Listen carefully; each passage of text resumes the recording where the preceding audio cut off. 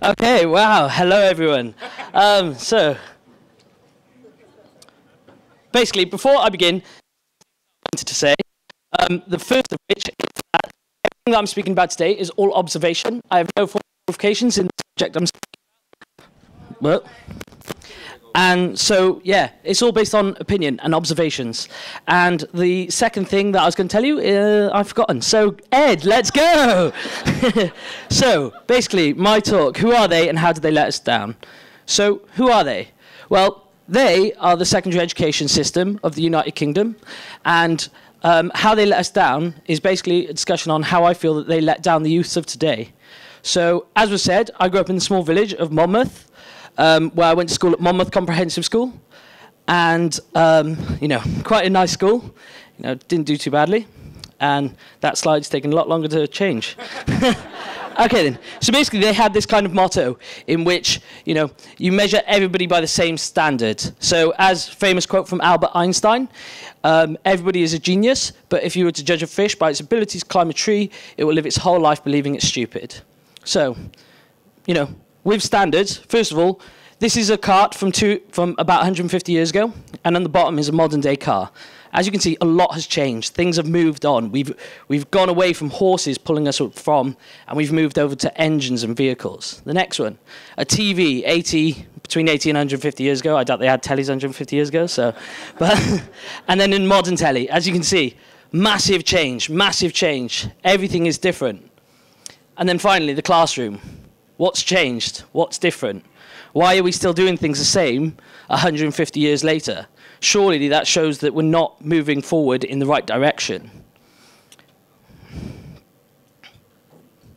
Okay then, so as I said, the education system hasn't changed. We mark everybody by the same standards and give them grades, A's, B's, C's. We treat people like meat. We grade them.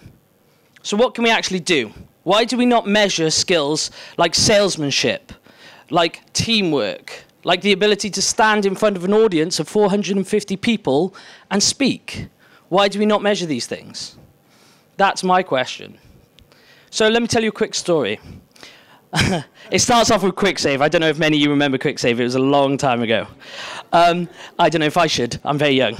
But, yeah.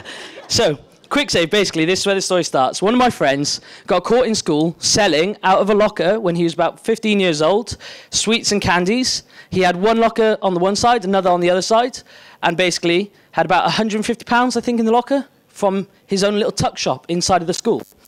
Well, he was caught with the money and with the sweets. He was disciplined. He was suspended for a week. And when he lost all the money, by the way.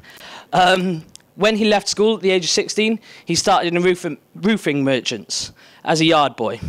Well, now he's 22. He earns 35k a year. He has a company car, company phone. So the skills, the thing he was suspended for, selling and disciplined for, and told that that was not the thing to do, he now does as a full-time job, earning far more money than most people at our age. So, to me, that says, that's one point of it's time to change. It's time for our education system to start looking at, what skills people do have and not measuring them. Stop treating them like cookies that everybody needs to be cut the same. Stop treating them like they're on a factory line and testing people for their ability to remember things. What real-life skills and applications does being able to do a 2-hour test and retain information actually have? Why grade all of our students like food, like meat? We're not meat. We have skills that can't be measured by a test, So let's measure fish for their ability to swim, and let's measure monkeys for their ability to climb a tree, and not grade everybody by the same way.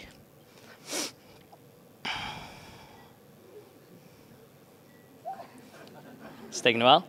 So, the future is here. Times have changed. We live in a world now that is not the same as 150 years ago, and we need to adjust everything. We need to change our whole way of thinking, our education system, and the way we do things to match it. Look at Finland. They have a totally different education system to us, in which the gap between the most successful person in the class and the least successful person in the class is the shortest in the entire world.